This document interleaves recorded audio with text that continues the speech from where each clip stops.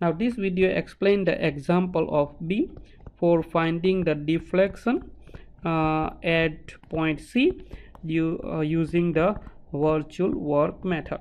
Now this examples has a pin supports at A, roller supports at B, and 4 kilonewton load applied at C. So if I draw the elastic curves, we need to find this deflection at point C due to this 4 kilonewton.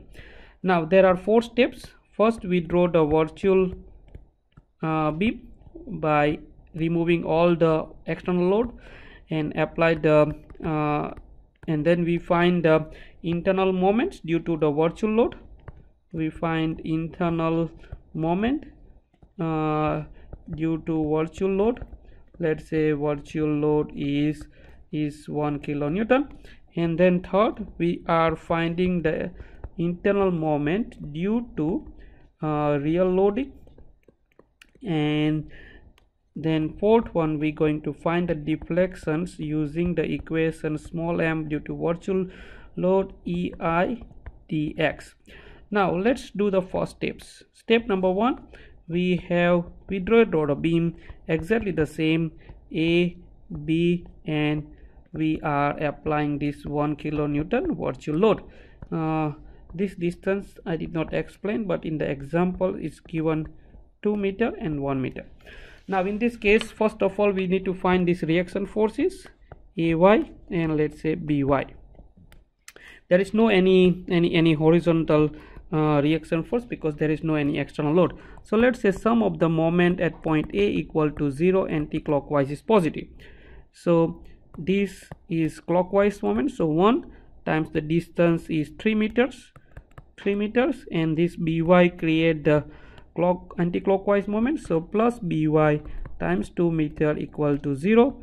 So BY times 2 meter equal to positive 3 kilonewton meters, and BY equal to 3 on 2 equal to 1.5 kilonewtons. If I do sum of the force in the y direction, upward is positive, AY going up, BY going up, and this minus 1 kilonewton going down. We substitute BY 1.5, so AY plus 1.5 minus 1 equal to 0, so AY equal to 0.5 kilonewton, so AY would be minus 0.5 kilonewton. So I redraw this one here, that here minus 0.5 kilonewton, we have 1.5 kilonewton, and we have virtual load of 1 kilonewton. This is point A, point B, and point C. Now in this case, we need to find small m1 at a distance of x1, so we need to find, let's say, small m1 here, and similarly we need to get this, let's say, small distance x2. We make the second cut and we need to find small m2, and this x1 distance is vary from 0 to 2 meters, and this x2 distance is vary from 0 to 1 meter because this is 2 meter and this is 1 meter. So if I redraw this cut here, which is minus 0.5 kilonewton here at a cut of distance x1, and I want to find this small m1. In this case, if I take the moment at this point, anti-clockwise is positive and this one is anti-clockwise, so small m1, and this one is clockwise, so minus 0.5 x1 equal to 0, so m1 plus 0.5 x1 equal to 0, so m1 equal to minus 0.5 x1. So that's the first equations that we found. Now the second one that we have it here, which is this cut here. So that cut has a 1 kilonewton, and we are making these cuts here, and that distance is x2, and where we make the cut we have this m2 moment. So again we apply the moment at this point. Anti-clockwise is positive, this is clockwise, so minus 1 x2, and this one also anti-clockwise, minus m2. Minus m2 is equal to x2, so m2 equal to minus x2. So that's we found 2 steps. Third steps, we need to find capital M, which is internal moment due to real loading. Internal moment due to real loading. Now for that case, we draw the beam again. We have this pin, roller, and we have this 4 kilonewton.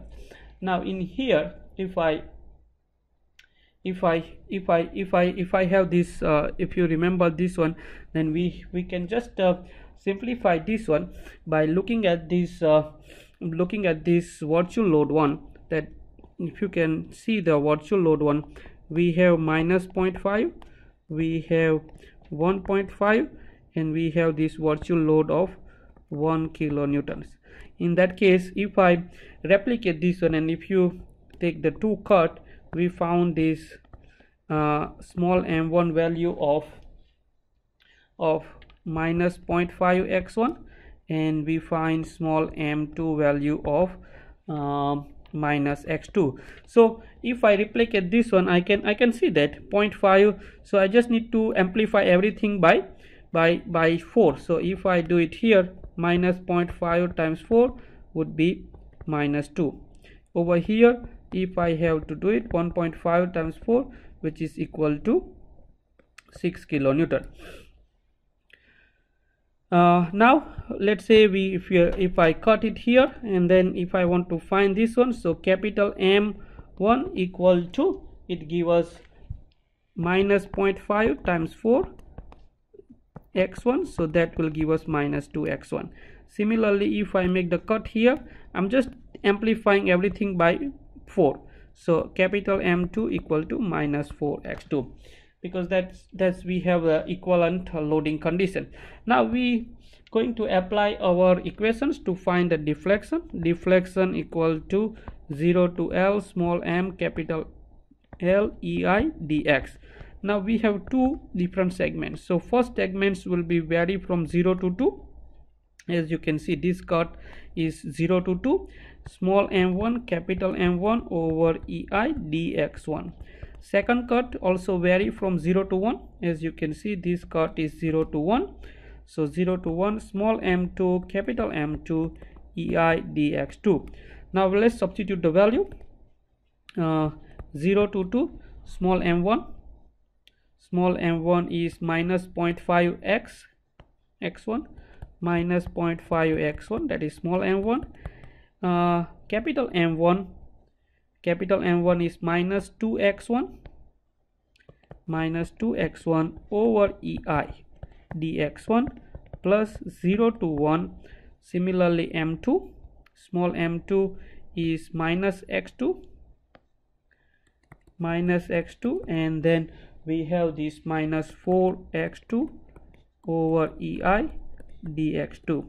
Now we can take the common EI, 1 over EI here, and 0 to 2 minus 0.5 times so x1 dx1 plus 0 to 1 minus positive 4x2 square, and that is 1 over EI and dx2, and this one is x1 square.